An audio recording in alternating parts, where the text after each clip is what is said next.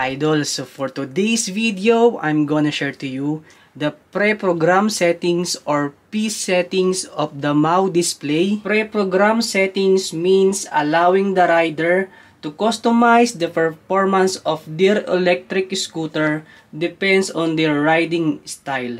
In my previous upload, the tutorial for beginners, I already mentioned there that I will make video separate for the Damao display settings. Okay guys, so special shout out for those people asking me about the pre-program settings of the Mao display.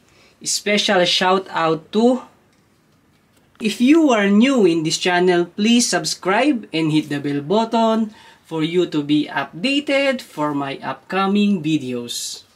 Let's start the pre-program settings or P settings of the Mao display. Okay guys, so first step that we need to do is, this is the key ignition, switch on. Okay, and then next is press the power button, long press. In LCD, you will see the power button and then the mode button. So if you press the mode button, you can see it will change from gear 1, gear 2, and gear 3. And then if you press the power button, you will see the odometer. Next is trip. Then next is battery voltage. Next is the current. And then next is the time. Odometer means total mileage of your electric scooter. Trip, the meaning of trip is the total mileage in every single ride. So once the scooter is turned off, it will return to 0. To access in pre-program settings or P settings, you need to press the mode button and then the power button together. Make it long press. Okay guys, so as you can see, you will see the letter P. This is what we call P settings, P01. P01 is the LCD brightness level. So 1 is the darkest, 3 is the brightest. So as you can see, if you press, the light will change. In P01, I would suggest level 3 because even you are riding in the sun, still you can see the numbers in the display. Okay guys, so to change the numbers, you need to press the mode button. So as you can see, it will change.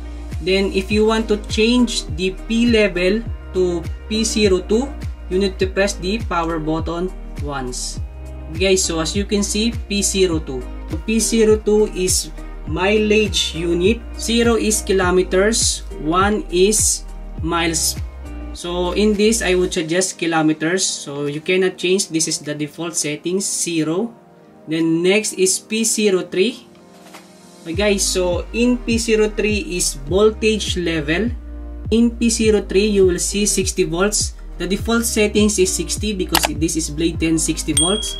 So if your scooter is like different voltage, okay, so there is a 48 volts, there is 52 volts, 60 volts, and 48 volts only. Okay, so next is P04. P04 is dormancy time or machine goes sleep in activity 1 to 60 minutes. So in this, I would suggest the default settings is number 10. Okay, so as you can see, number 10, this is the default. So if you want to make it longer, you need to press only the mode button. So 11, this is minutes. So let's say 15 minutes. Okay guys, so next is P5. Okay guys, so P05 is reserve, don't change. In P6, this is the wheel diameter in inches. So in Blade 10, the default settings is 10 inches. Next is P7. P7 is a speed measuring magnet. So in this, I would suggest choose number 30. So in my previous upload, the P settings of QSS4, I already mentioned there that the motor magnet is 28. So in this, I would suggest 30 because when I try the 28 number of magnet, it's like a very less torque power compared to 30 magnets, which is a high torque power. So in this, I would suggest choose number 30. Next is P8. P8 is the speed limit 1 to 100. So the default settings is 100. Next is P9. P9 is zero start or kickstart. So in this, if you are beginners, I would suggest choose 1 for kickstart. So the scooter, in order to move, you need to kick first before it will start. And then if you are familiar with the scooter, you can choose 0 for start. Next is P10. P10 is reserved, don't change. And P11, don't change. This is reserved. Next is P12. P12 is soft and hard start strength. So in this, I would suggest if you are beginners, choose 1 or 2. And then if you want more torque power, I would suggest choose number 5 in order to feel the performance of your Blade-10 electric scooter. And then next is the P13. P13 is reserved, don't change. Next is P14. P14 is the controller current settings 1 to 20. So in this, the default settings is 20, so don't change. Next is P15. Okay guys, so in P15 is a controller cutoff voltage. So the standard controller cutoff voltage is 49, but the settings is 44 only. I cannot change. So this is the controller cutoff voltage 44 in the Mao. This is default settings. And then the full charge of a Blade-10 electric scooter 60 volts is 67.2. Next is P16. P16 is reserved, don't change. And then next is P17. So P17 is cruise control mode. 0 is not cruise, 1 is cruise control. Take note, in cruise control is advisable only in open areas. So this can be used in long ride. This is not allowed to use in public areas or crowded area. Next is P18. So P18 is a EABS switch choose. The range is 0 to 3.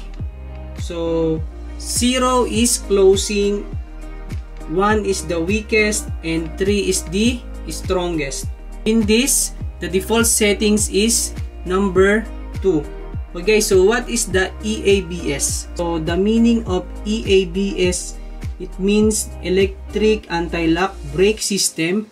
So anti-lock brake system or ABS is a system which is designed to prevent you from locking up your brakes or applying so much pressure to your brakes that the axle and your wheels themselves stop turning completely. Okay guys, so EABS is for safety purposes. So that is the advantage of a Blade-10 electric scooter. It has a EABS system or anti-lock braking system. Okay guys, and that's all for today. So if you have comments or suggestions, please comment down below. And that's all for today. So I hope you like my video. So if you like my video, please subscribe and hit the bell button for you to be updated for my upcoming videos. And that's all for today. And this is James signing out.